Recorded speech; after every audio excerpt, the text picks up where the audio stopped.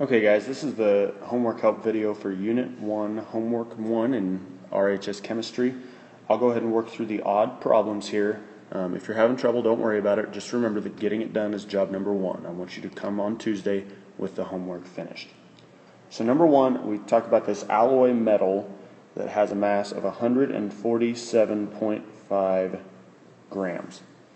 Following metals are in the alloy. We have, and I'll put total up here. We have 37.6 grams of aluminum, and I'm going to start using chemical symbols so that we can remember these. We have 27.3 grams of zinc. We have 48.7 grams of tungsten. And we have 10 grams of copper. And then it says we have an unknown amount of mercury, which is Hg. We want to calculate the grams of mercury in the sample. To do this, all we're going to have to do is add these four amounts up and then subtract from 147.5. So I'm going to do this on my calculator. 37.6 plus 27.3 plus 48.7 plus 10, and I get 123.6 grams. If I take 147, I'll go ahead and change colors for you here. If I take 147.5 grams minus 123.6 grams, that gives me,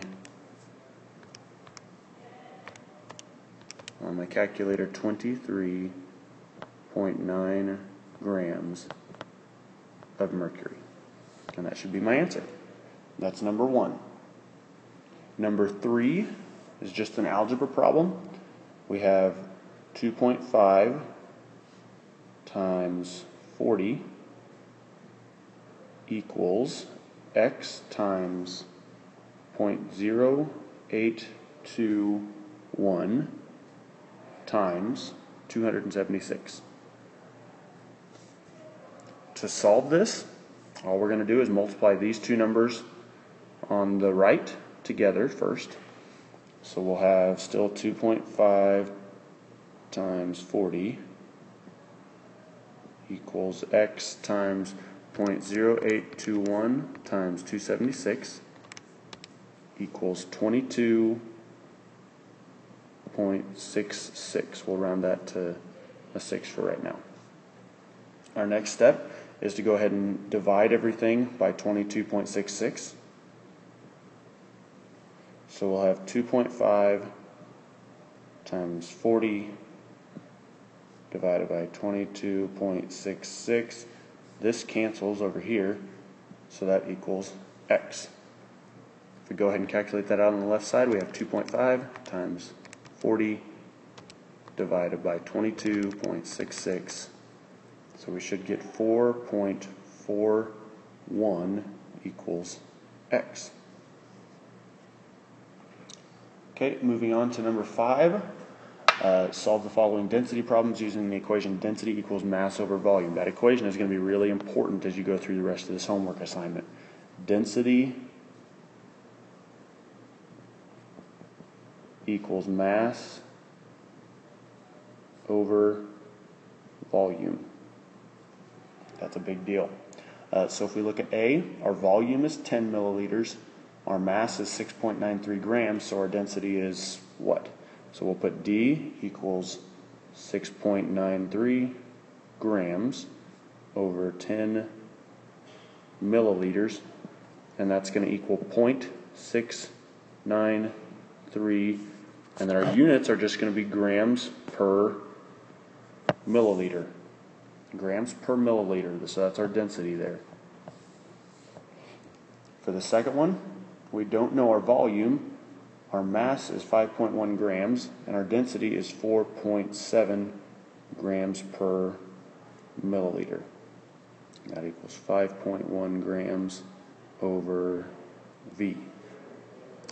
To do this one, we're going to have to multiply by V on both sides, and that's going to give us V times 4.7 grams per milliliter equals 5.1 grams. And then we're going to divide by 4.7 grams per milliliter on both sides. Here this will cancel, so we'll be left with V on the left side equals 5.1 divided by 4.7, and I get 1.09 with some rounding. And then our units there, grams and grams, so our units there should be milliliters, and that makes sense because it's a volume. I'll leave you to do the third one, C there, on your own. For 7, let me go ahead and erase some stuff here. For 7, we get a block of lead that has dimensions of 4.50 centimeters by 5.20 centimeters by 6.00 centimeters. And the block weighs 1,587 grams. From this information, calculate the density of lead. Now, I'm going to go ahead and draw a cube here, or try to.